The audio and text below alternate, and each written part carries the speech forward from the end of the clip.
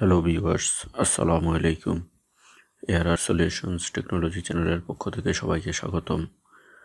তো আজকে আমি আপনাদেরকে দেখাবো কিভাবে অনলাইন থেকে আপনার জাতীয় পরিচয়পত্র বা স্মার্ট কার্ডটি আপনি ডাউনলোড করে নিতে পারবেন। তো আমি সরাসরি আমার গুগল ক্রোম ব্রাউজারে চলে যাচ্ছি। গুগল ক্রোম ব্রাউজারে চলে আসার পরে আমি ব্রাউজারের অ্যাড্রেস বারে আমি লিখব ভোটার তথ্য। এই যে আপনারা দেখতে পাচ্ছেন ভোটার তথ্য, এবং সর্বপ্রথমে যে ওয়েব অ্যাড্রেসটি এসেছে এটাতে আমি ক্লিক করে service.nidw.gov.bd তে চলে যাব। অন্যান্য তথ্যতে গিয়ে ভোটার তথ্য যে অপশনটি ওটাতে ক্লিক করব, আর এখানে যে ফর্ম নাম্বার যেটি দেওয়া আছে সেটাতে ক্লিক করে এখানে আমি আপনি যে আবেদন করেছেন ওইটা একটা ফর্ম নাম্বার থাকে, সেই ফর্ম নাম্বারটা দিব 8 ডিজিটের।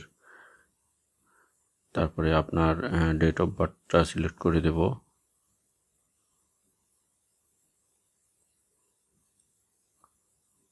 আর এখানে যে ক্যাপচা কোডটি আছে সেটা আমি ফিল আপ করবো। অবশ্যই বড় হাতের থাকলে বড় হাতের দিতে হবে এবং ছোট হাতের থাকলে ছোট হাতের দিতে হবে। ফিল আপ করে দিয়ে ভোটার তথ্য দেখুন, এটাতে ক্লিক করব। হ্যাঁ, তো নিচে দিয়ে এখানে ভোটারের নাম, তারপরে এনআইডির যে নাম্বারটা, আমার কিন্তু আগে ছিল ফর্ম নাম্বার, এখানে আমি এনআইডির নাম্বারটা পেয়ে যাচ্ছি। তারপরে ভোটারের এলাকা, ভোটারের ক্রমিক নম্বর, ভোটার নম্বর এবং ভোট কেন্দ্র কোথায়, সব কিছু এখানে দেখাচ্ছে। তো এখান থেকে আমি এনআইডি নাম্বারটি যে কোনো একটা জায়গায় লিখে রাখবো, যেন আমি পরে রেজিস্টার করার সময় আমি এনআইডি নাম্বারটি দিতে পারি। আগে যেই এনআইডি নাম্বারটি ছিল সেটা ছিল 17 ডিজিট, বাট বর্তমানে স্মার্ট হয়ে যাওয়ার পরে এটা 10 ডিজিট। আমি উপরে যে রেজিস্টার আছে রেজিস্টারে ক্লিক করব এবং রেজিস্ট্রেশন ফর্ম পূরণ করতে চাই। নিচে ডানে কর্নারে যে অপশনটি আছে আমি এটাতে ক্লিক করব। ক্লিক করার পরে আমাকে টোটালি নতুন আরেকটা ফরম্যাট বা নতুন একটা উইন্ডোতে নিয়ে গিয়েছে। তো এখানে আমি দেখতে পাচ্ছি বাংলাদেশ এনআইডি পোর্টাল, রেজিস্টার করুন, যে অ্যাকাউন্ট নেই রেজিস্টার করুন, এটাতে ক্লিক করব। ক্লিক করার পরে ওই যে এনআইডি নম্বরটি আমি দেখেছিলাম ফর্ম নাম্বার দেওয়ার পরে, সেই এনআইডি নম্বরটি আমি এখানে দেব 10 ডিজিটের।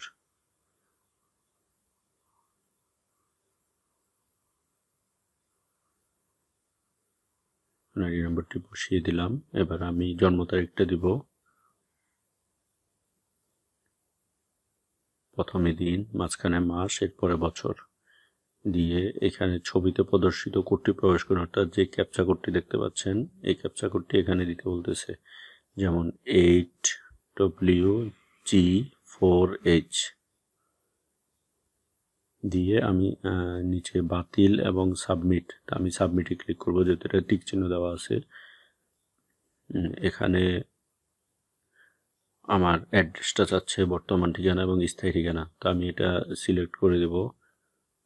বর্তমান ঠিকানাটা আমি ঢাকা দেব, জেলাও আমার ঢাকা, বিভাগ ঢাকা দিয়ে জেলা ঢাকা, তারপর উপজেলা পল্লবী দিয়ে দেব।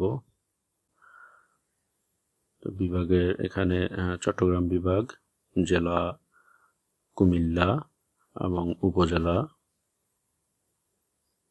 চান্দিনা দিয়ে এখানে ওই যে পরবর্তীতে ক্লিক করব। ক্লিক করার পরে ওই যে আমি যে আবেদন করেছিলাম সেখানে অলরেডি আমার মোবাইল নাম্বারটি দেখাচ্ছে।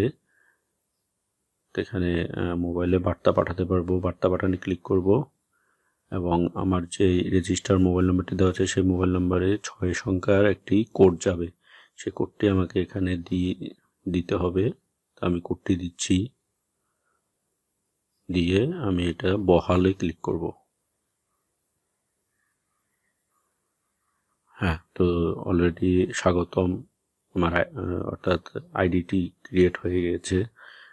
আর আমি যে পাসওয়ার্ডটি এখনো সেট করিনি, আমাকে বলতেছে পাসওয়ার্ড সেট করে নেওয়ার জন্য, যেন ভবিষ্যতে আমি যখনই লগ ইন করতে চাই তখনই আমি পাসওয়ার্ড দিয়ে লগ ইন করতে পারবো।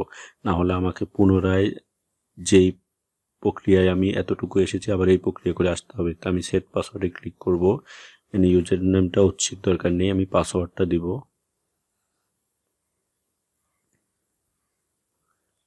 লাইক আমি একটা পাসওয়ার্ড দিয়ে দিচ্ছি।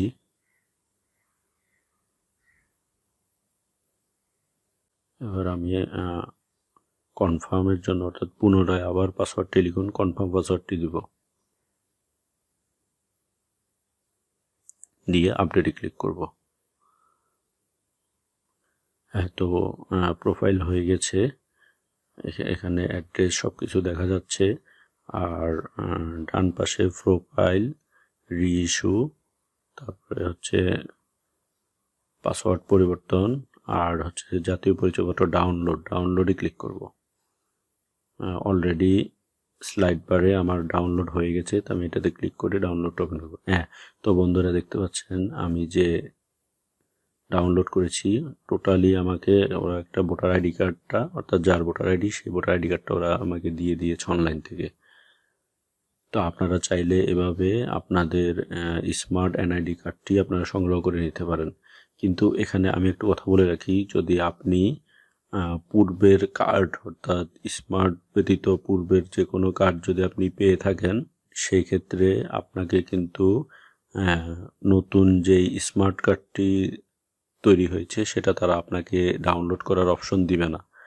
তার কারণ হচ্ছে যেহেতু আপনি অলরেডি একটি কার্ড পেয়ে গেছেন, সেজন্য আপনাকে আরেকটা ডুপ্লিকেট কার্ড দিবে না। যখনই আপনার পুরাতন কার্ডটি বাতিল হয়ে যাবে তখনই আপনি নতুন কার্ডটা অনলাইন থেকে ডাউনলোড করে নিতে পারবেন।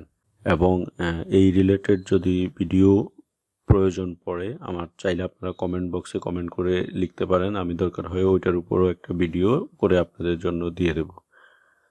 তো আমার ভিডিওটি যদি আপনাদের ভালো লেগে থাকে এবং কোনো উপকারে আসে আপনাদের, তাহলে অবশ্যই আমার ভিডিওতে লাইক, কমেন্ট এবং শেয়ার করবেন।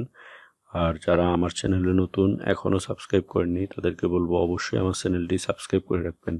ভবিষ্যতে টেকনোলজিক্যাল রিলেটেড যে কোনো ভিডিও আমি আপলোড দিলে যেন আপনারা দেখে উপকৃত হতে পারেন। তা আজ এ পর্যন্তই, ভালো থাকবেন সবাই, আল্লাহ হাফেজ।